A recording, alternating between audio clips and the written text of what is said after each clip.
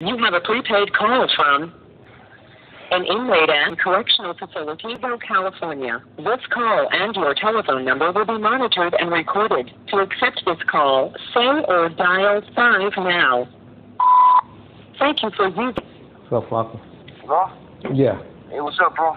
Oh, nothing more. Hey, this was in 1989. This was 1989, and I was with my homeboy. They call him Indio, midget. They are from Gramercy in East Side San Jose, and we were on a little robbing spree. We opened up a Roosevelt Park. We opened up a meeting for the Norteños in 1989 in Roosevelt Park. It consists of maybe about 70 Norteños, and we all got together and we had claimed that if anybody were to strike another Norteño with violence, red on red, that they would be terminated, they would be killed, and we let them get their in and outs of any animosity towards any other Norteños. We let them get it out at the park one-on-one before we called the red on red. No more violence on red, and so we got together and we put no red on red. That's where red on red started. No red on red started. It was from 1989 at Roosevelt Park. I called the meeting. My name is Jimmy Hogue. They call me Flaco from East Side San Juan, Rio Seco, and so after the meeting we had, we went to a party on the west side of San Jose, and before we went to the party on the west side of San Jose, we robbed like 3 stores. At the last store we robbed, we got the Iranians at the store on Capitol. This was Capitol Expressway. It was in the newspaper. The robberies were in the newspaper, and we robbed the store. The Iranians that were working at the liquor store, they hit me with the axe handle, and so everybody that was with me when we robbed the store, we destroyed the store. We tipped over the racks. We grabbed all the liquor we could. We grabbed all the cigarettes we could, and we put them in the car in a big white station wagon. And we were on our way to the party. And we stopped in front of Job Corps at a stoplight. Job Corps was on the north side of San Jose, and at the time. And so we stopped in front of him. We seen a bunch of Serenios standing outside of Job Corps, so we all jumped out of the car. We're at the stoplight, and we started gangbanging against the Serenios right there in front of Job Corps. And one of the security guards got urinated on after he got knocked out. And so we all got back in the car, and we drove maybe about 2 blocks down, and we all got arrested.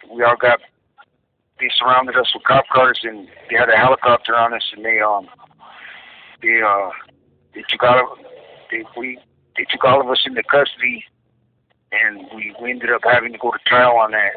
We took a deal. We all took a deal during trial time, and everybody took a deal, got a year county time plus. The reason why we took a deal is because he barely had got out of Pelican Bay, and we were trying to save him from getting any more time in Pelican Bay, so we kind of all took a deal. There was like 7 of us in the station wagon at the time, and we all got busted together. So after that, we all got convicted, and we did the time. We did our time for it, and me and Guillermo got the last time, and so after that, we were like known as the dudes that started No Red on Red in San Jose, and that's where No Red on Red started against the Serenios and the Norteños. We started gangbanging against the Serenios at that time, and there was supposed to be no red on red, and that's where it started from us,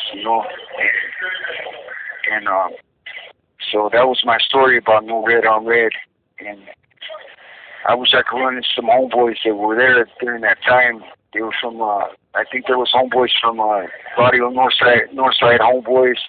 There were some homeboys from Barrio Mas Locos. There were some homeboys from Capitol Park.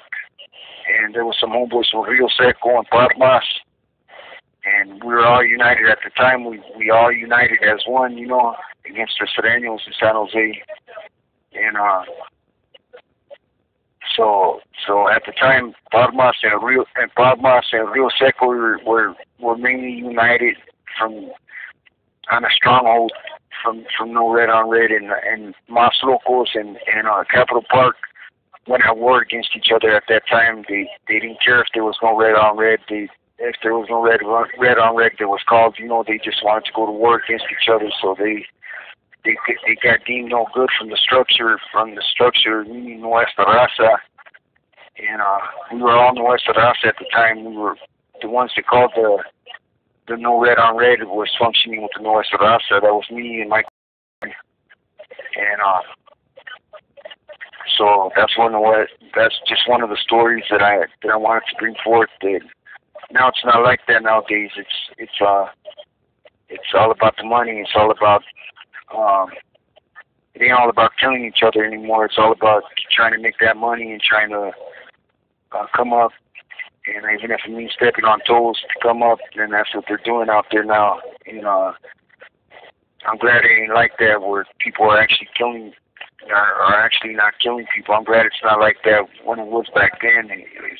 Back then it was people killing each other, gang members killing each other, and now it's like gang members just trying to get over on money and credit cards and white collar crimes.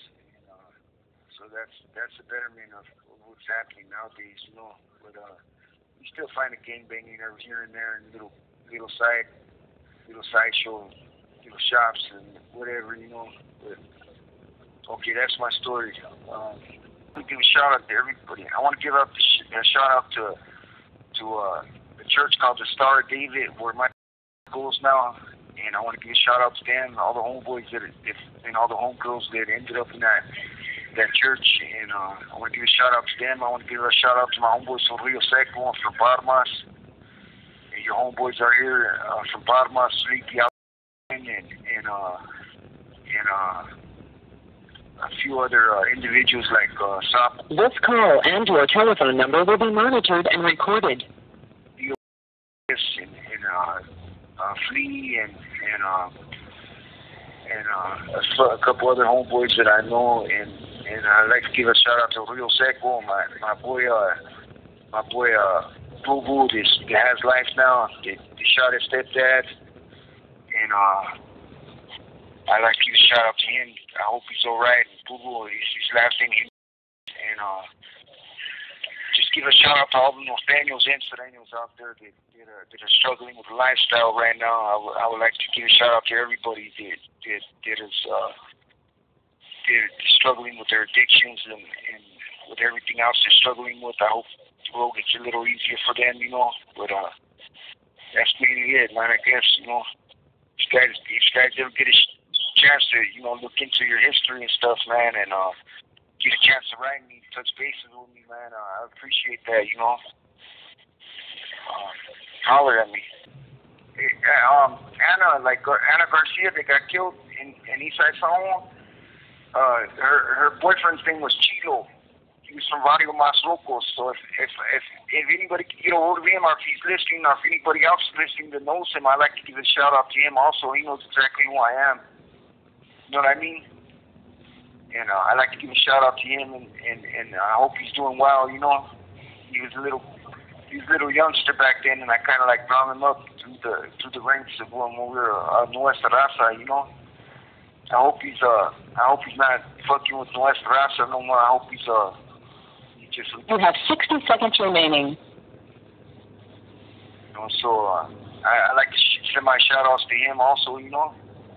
I'd like to say goodbye to everybody, man. Keep your head up, stay red. You know, I'm just kidding, but stay striving for the betterment. Remember, all those who strive for better education, social status, of equality, just goes beyond establishing any and all incentives and privileges entitled to an inmate. Stand by on all that stuff. Stand down on the red on red. Stand down on the blue on red. Just do your thing, man, and stay functionally strong, you know, for betterment.